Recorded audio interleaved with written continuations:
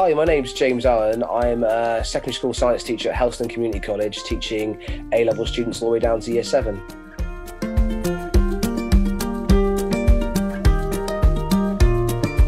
I use CREST Awards in practical lessons with my A-level biology students. They looked at how antimicrobial agents affect bacterial growth.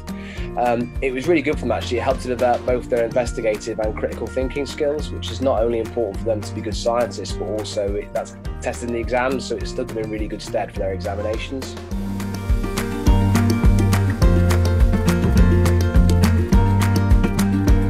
The pull-out top tips section on pages 8 and 9 is really useful for secondary teachers.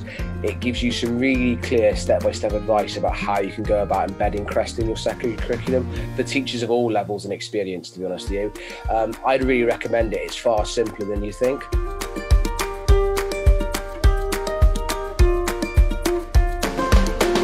For me, the best top tip is really try and get them to do some preliminary work. They don't normally get the opportunity to do that, and it will help them to refine and develop their method and become more independent as they move through their project.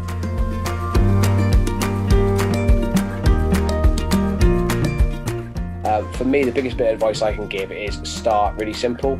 Assume the students know nothing and go from there. That way you can help structure the practical work for them, take it slowly step by step, and you'll see them grow and become far more independent and capable scientists as you move through.